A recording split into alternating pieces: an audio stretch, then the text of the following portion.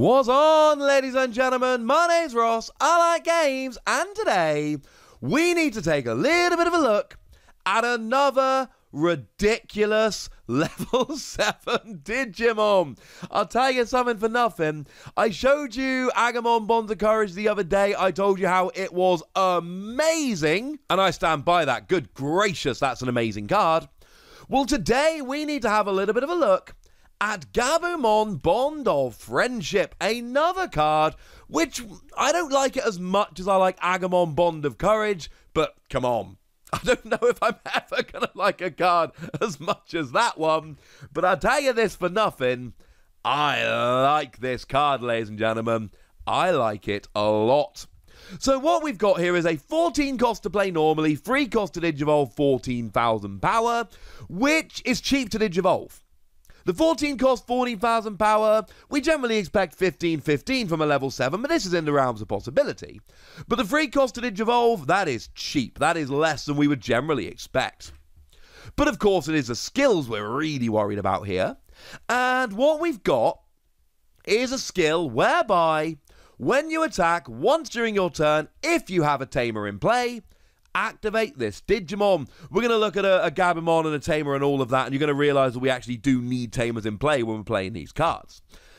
So I like this. This is cool. This isn't an absolutely over-the-top, ridiculous, stunning attack or ability, because we've seen it before. Like, if you look at the starter deck Metal Gabumon, and I showed you just a couple days ago, a new deck, which is actually in the BT5 format in Japan, winning with that. And that, when you attack once during your turn, you make yourself active. And this is that, but only if you've got a tamer in play. It is a good skill, don't get me wrong. Making yourself active is one of the best skills in the game as far as I'm concerned. And now what we've basically got here is a 14,000 power Digimon that is going to make itself active. This is awesome. It's not game breaking in the way I think Gabumon Bond of Courage is, but it's still a very cool skill. The other skill we've got here is when you attack, and this is not limited to once during your turn, so if you can make it active and you've already got a skill that makes it active, when you attack, you choose one of your opponent's level 5 or lower Digimon and return it to the bottom of their deck, trashing all evolution sources from that Digimon. Yes. This is a very good skill indeed.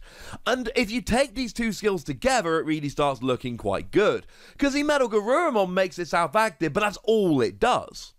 This makes itself active, but in theory you're attacking twice. So you're taking out 2 security cards, blah, blah, blah. But also you're getting rid of 2 level 5 or lower Digimon and putting them back to the bottom of their deck. Now, to be fair, Gabumon, when you attack, you delete a Digimon with 13,000 power or lower, and I think that is way more impactful than taking a level 5 or lower and returning it to the bottom of your opponent's deck. But this is still a nice little skill, and like I say, you should be activating it twice during your turn. You're starting off with 14,000 power. You shouldn't be deleted if you hit any security cards, you know, unless you hit like a really big level 7, you should be good. So it's kind of cool. I don't like it anywhere near as much as I like Gabumon Bond of Courage, but I think this is a very good, I mean, at least a 4-WASSy card. I don't think it's massively over-the-top stunning as it is, but I think it's a very good card. I think it's a very competent card, and I think if you're attacking twice and getting rid of 2 level 5 Digimon, that is a very good card. 4 WASSs is way too low, isn't it? Sorry. But we got a new Gabumon coming in here as well. Now, stats-wise, we've got a 3 cost to play normally, 0 cost to Digivolve, 2,000 power, which is exactly what we would expect from your average level 3 with a skill. But it's got both an inheritable and a non-inheritable skill. Once during your turn, when you play Mat Ashida, gain a memory. Cool. What we've got here, and there is a Mat Ashida team we're going to look at in a moment. He looks too old and it's weird and it freaks me out just a little bit. But when you play Mat Ashida, any Mat Ashida, you get to gain a memory. And that's kind of cool.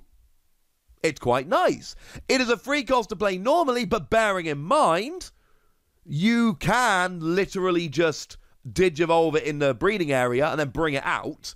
And at that stage, you've paid nothing. But every time you play Mat Ashida, you're gaining a memory, so that's pretty cool. So I like it. And then we got ourselves an inheritable skill coming in here as well. When you attack, limited to once during your turn, and your Digimon is Gabumon Bond of Friendship, you may activate this Digimon. And now, my opinion on Gabumon Bond of Friendship changes. Because you see, when I'm making it active once during my turn and deleting essentially getting 2 level 5s back to the bottom of my opponent's deck, I should say, I'm feeling pretty good. But when I'm making myself active twice during my turn, and I'm attacking 3 times with the same Digimon, again, you don't have jamming, but you got 14,000 power, you are unlikely to be deleted by a security card. And every time I'm attacking, I'm taking a level 5 from my opponent, putting it under their deck. Sure, they can protect themselves by only having level 6s and level 7s out, but let's be real. How often can you realistically, during your turn, make sure that you end your turn with only level 6s and level 7s out? And I'm sorry, but I think this Gabumon transforms Gabumon Bond of Friendship from that's a good card to that is a great card. Making myself active once is fine. Making myself active twice is good. Making myself active twice and taking out essentially a level 5 or below every time I attack, which is going to be 3 times, that is when I think we get into legitimate great territory here. This makes a huge difference. And look, you saw it on the thumbnail. We've seen it on a bunch of stuff. Essentially, at this stage, you know there is a Matashita we need to look at as well. We've got a 3 cost to play, but bearing in mind Gabumon will turn that into a 2 cost, which is pretty gosh darn good. And then what we've got here is, once during your turn, when a Digimon named Gabumon or Garurumon moves from your breeding area to your battle area, gain 1 memory and draw 1 card. Oh, that's redonk, ladies and gentlemen. You either keep it as a level 3 or you go up into your level 4 Garurumon. And bearing in mind, you can play lots of Gabumon and Garurumon here. There are a bunch that have been released across all the sets we've seen so far. That is not going to be an issue. You gain a memory and draw a card.